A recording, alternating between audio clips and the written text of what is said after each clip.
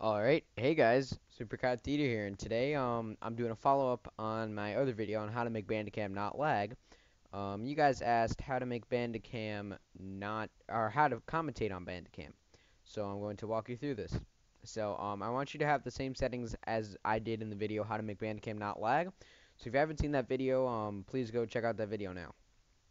Alright, so next step is you're gonna want to have a camera, or not a camera, a microphone. I mean, Turtle Beaches will work. If you don't know how to hook them up to your computer, simply look it up on YouTube. I don't know what other devices work, but I know if you do have a microphone built in your computer, that will work too, but it won't be as good quality as the Turtle Beaches like I was using now. I used to use the microphone on my computer, but I use the Turtle Beaches. They're much better. But that's required to have a microphone of any type.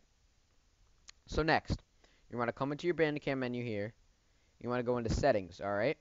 And it'll come up with this menu, and you want to make sure record sound is checked. Then you want to come down to your primary sound device, and you want to change it to whatever microphone you're going to be using. This Realtek high definition audio, that's the microphone on my computer, and the microphone Turtle Beaches PX3, those are the Turtle Beaches I'm using now.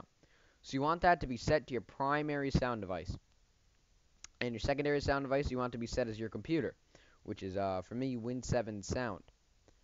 And then you want to make sure you wanna have this checked to sound mixing, and that'll allow you to record. So that is that. That's really simply how you're gonna record.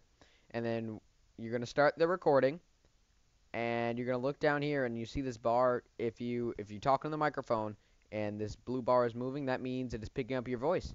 Then you can come into your documents and Bandicam, and you can see where your videos and see where you commentated and whatnot, and see if your voice came out. So that is how you commentate on Bandicam. Any questions?